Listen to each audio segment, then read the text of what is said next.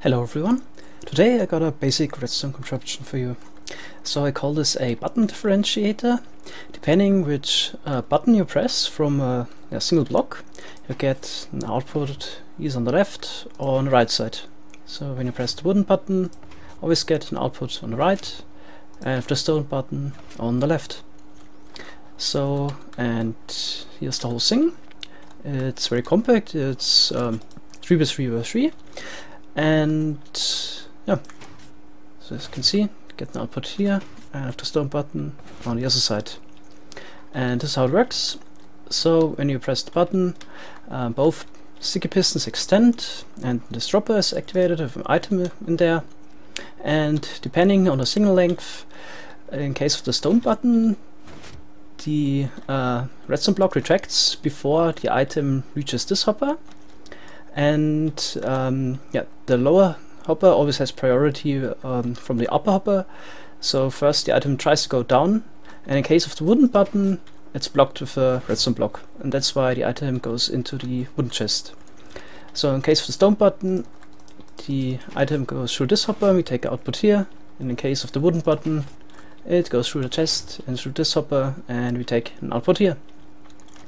And yeah, here's how you build it. So you need an upwards facing dropper, then two hoppers pointing into it, then you need a chest, hopper here and there, then you need a solid block here. You can take the output of comparators, for example. Of course you could change this up if you need the output here. That's of course an option. And yeah, then you need sticky pistons. Right here,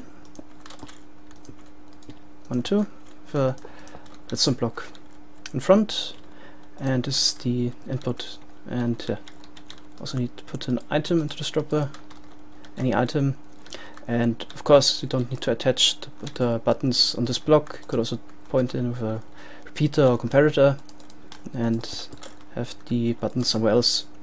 Okay, as you can see, get an output here with the stone button and here with the wooden button. So where's this useful? In most scenarios where it's useful is when you're really tight in space. So here we are on the Cycraft server in our Guardian farm, and added some options later, and we're down at bedrock level, and it was really tight in space, and this is a nice solution to have two inputs on one block. Thanks for watching, have a good day, and goodbye.